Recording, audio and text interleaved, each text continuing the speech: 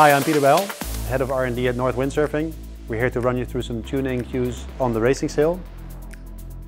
The racing sail is a quite deep platform in the bottom as far as draft goes, especially in the front. You'll see, especially if you compare it to a foil version, for example, that the entry is quite a bit deeper, especially below the boom, still slightly just above the boom, and then it tapers down to be quite flat with a little bit of shaping in the top to control the head. One thing that you see, which is a trend that we're following based on what we learned on the foil sails, is that we are dropping off a little bit on the leech right above the boom.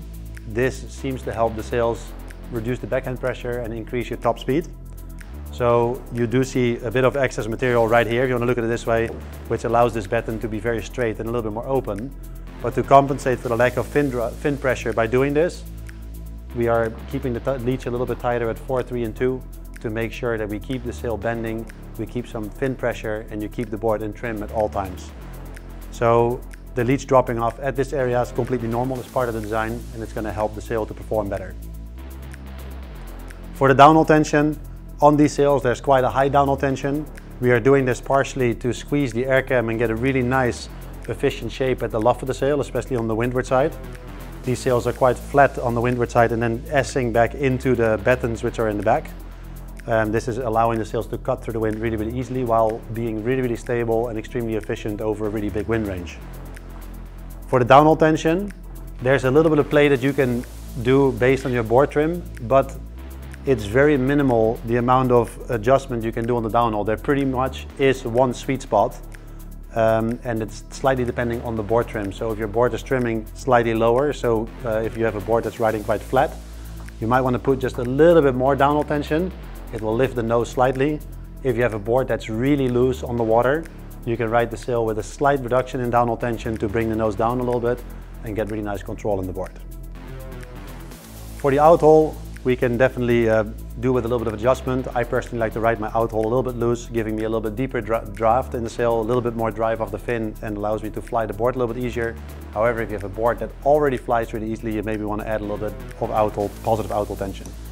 So the ideal outhole setting, I would say, is from about neutral, which is when you can wiggle the sail around, 10 millimeters, and from there you can tune a little bit in or out depending on your needs. I highly recommend to use a product like this with an adjustable outhole. Our 180 and 195 booms come from the factory with an adjustable outhole kit already installed and threaded internally.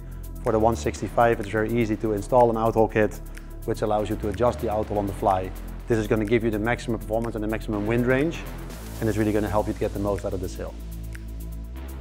For the batten tension, I highly recommend to first tension the sleeve battens before actually rigging the sail for the first time. Just make sure that you remove the wrinkles and add a little bit of tension. If you do this before rigging the sail, you'll very easily see when the material starts to take tension, and it's really easy to get equal tension on the top side as well as on the bottom side.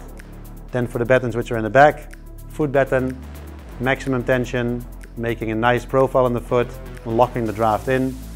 The cross batten, we can have quite a high tension, not maximum, but still some tension because we want to have some draft in this batten to make sure the sail is giving us plenty of drive.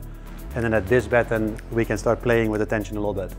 If you're riding the sail in overpowered or really rough conditions, you can use a little bit less batten tension, allowing the leech to open a little bit better or a little bit easier. While if you're riding in some flat water or some more controlled conditions or a little bit less wind, you can tighten this batten. It will tighten the leech and will give you a little bit more drive. The battens above that for 4, 3 and 2, I would say minimal tension, just remove the wrinkles in the sail and that's it. And then the top batten, you can put some tension if your top panel, for example, is slightly too open. A little bit of batten tension on the top batten will control that panel back in, will load the sail nicely from the top, keep the draft nice and locked down low, and give you the maximum performance.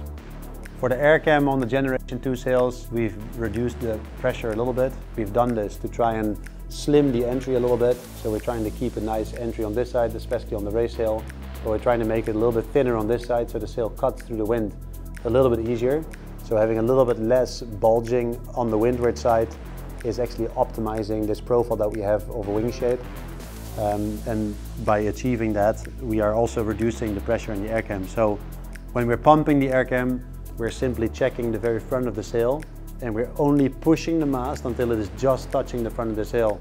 And we can do this by pressing on the sail, and you'll feel if the mast is actually pushing into the front of the sail, or if you need to put a little bit more pressure. So I would say pump a few pumps. You'll see the mast moving forward.